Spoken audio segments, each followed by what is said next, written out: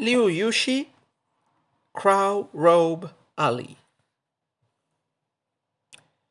By Redbird Bridge, wild plants flower. Outside Robe Alley, the evening sun slants.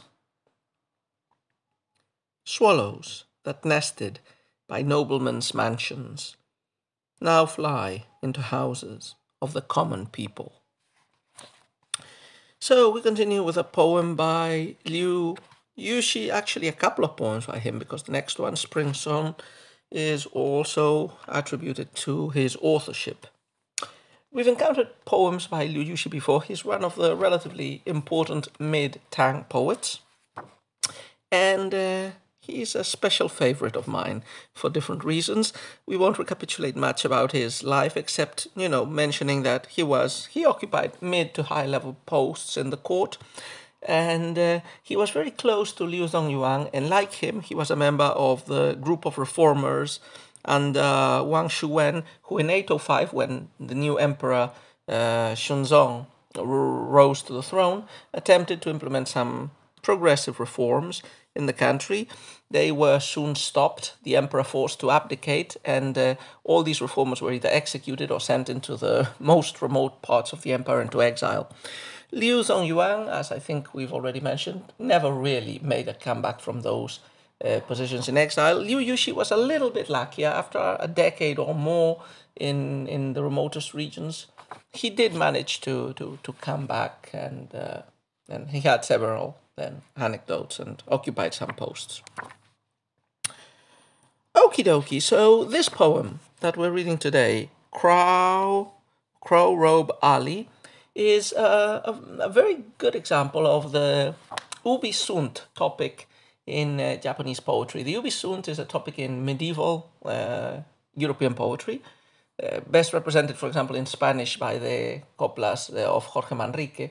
And it's a lamentation and evocation at the same time of the splendors, of the big monuments, of the big cultures of the past. Ubi sunt, where have they gone? And this is a lament on the imperial capital of the south. You will remember that we said that during the long period of disunion, in which northern China, during about 300, 400 years, was occupied by different barbarians and ruled by different barbarian dynasties, while the south of China remained in Chinese hands, but also had very fragile and short-lived dynasties that on average lasted about 50 years or so on the throne, sometimes less. During this period of disunion, southern China, which was the bastion of Chinese civilization and culture, had as its capital the city of Jiangkan in the Jiangsu River Valley. This city would later, it would suffer different accidents, but would later become Nanjing, which was during the Ming Dynasty, also again the capital of China. In fact, Nanjing means southern capital, as opposed to Beijing, which means northern capital. So, although this poem doesn't mention Jiangkan by name, I think by this time it was called Jiangling, maybe. It had been destroyed by the unifiers of the country, the Shui dynasty, when they conquered the south, but later it had been rebuilt under the Tang dynasty, perhaps not in exactly the same location as the old capital. So even though this poem doesn't mention Jiangkan, it's a poem about Jiangkan. It's a lament for the disappearance of the capital of the south and the culture and all the people associated with it. The title is Robe Alley, or this can also be translated, I think, as Black Robe Alley, and it makes reference to a street that once existed in Jiangkan. The street was called Robe Alley or Black Robe Alley because in the beginning, though, that was where the headquarters of the Imperial Guards was, and the Imperial Guards wore black clothing. But later, that same quarter became the fashionable place where the highest aristocratic families of the southern dynasties moved in. Now, the southern dynasties, apart from a period of disunion, was characterized by the weakness of imperial rule and by the establishment of what we could call an important medieval Chinese aristocracy. These noblemen, these great clans, were, during the period of disunion, more powerful than the emperors themselves. And they still managed to retain a great deal of influence during the Tang dynasty. In fact, they disappeared at the end of the Tang with the collapse of this dynasty. So this poem is, as I say, an ubisunt. The poetic persona of Liu Yuxi is probably visiting the ruins or the remainders of Jiangkan. He sees where the famous alley of the gilded aristocracy of the south had their mansions, but now that's a dilapidated, poor area, and it serves as a reflection on the passage of time and on the mutability and impermanence of all power and glory. Everything must come to dust. So, okay, let's take a look at the poem couplet by couplet as usual. So, for example, the first couplet gives us, well, as usual, the title already is giving us a location, but the first couplet will hone in into that location. It won't specifically mention the time of the poem, but it's the present. It's implicitly the present, contrasted with the past, with the splendorous past of Robe Alley. By Red Bird Bridge, wild plants flower. Outside Robe Alley, the evening sun slants. So in the first couplet, we get two images, two elements of the old capital, so human-made and socially constructed, juxtaposed with or next to two elements of nature, of wild nature, of uncultivated, uncivilized nature. So Redbird Bridge was the big bridge that was the entrance to the imperial capital. Like over the river, there was this big bridge, and then you crossed it and you entered the capital.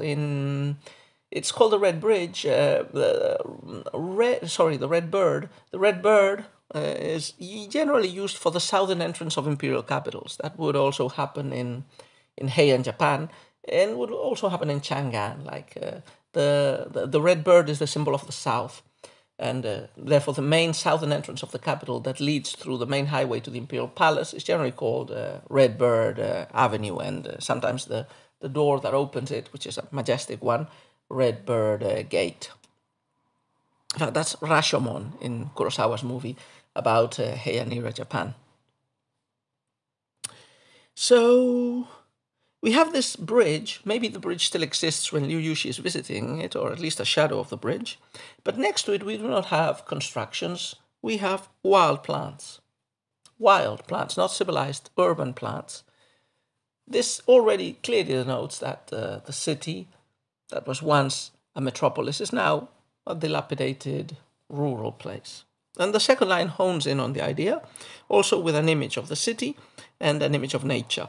Outside Robe Alley, the evening sun slants. So the alley seems to still exist, even if in a somewhat changed form. Again, it connects us, like Red Bird Bridge, to the old capital Jiangkan.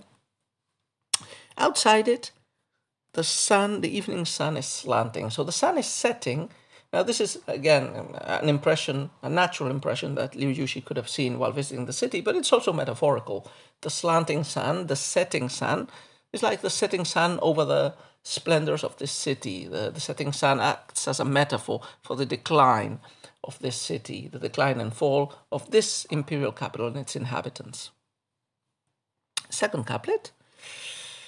Swallows that nested by noblemen's mansions now fly into houses of the common people. So the second couplet, in a way, does not represent a radical break with the first couplet. It continues with an image of nature, in this case the swallows moving and flying about, around a human-made structure.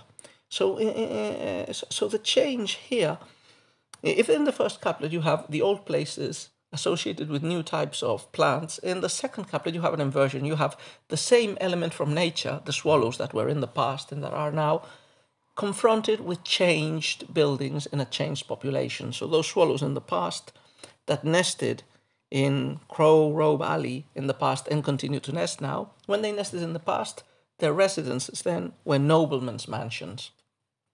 Now, those residences are houses of the common people. They're poor people's houses. Swallows that nested by noblemen's mansions now fly into houses of the common people. So there has been a significant change. The places of the rich. This is a very popular theme in, as I said, Ubisunt. It's also very topically developed by Taoistically inclined writers. So in the Chuang Tzu, you have stories about how with the passage of time mountains turn into oceans or valleys and vice versa. So there's this idea that change and instability and impermanence is the lot of everything that humans build. So the swallows now no longer nest in palaces, they nest in hovels. Interesting comment. So the translator says noblemen's mansions. In the original, it says the halls of the Shays and the Ans. And that's a reference to two of the most important aristocratic clans from the period of this union.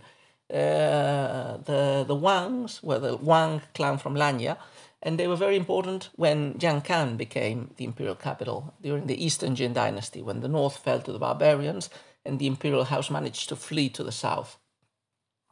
And one of the builders of this translation, of this translatio in the Latin sense, of this move from the north to the south, was the chancellor of the first emperor of Eastern Jin, Wan Dao, who, he was a really important founding figure for the dynasty, and his descendants also occupied very high and important positions in the successive dynasties.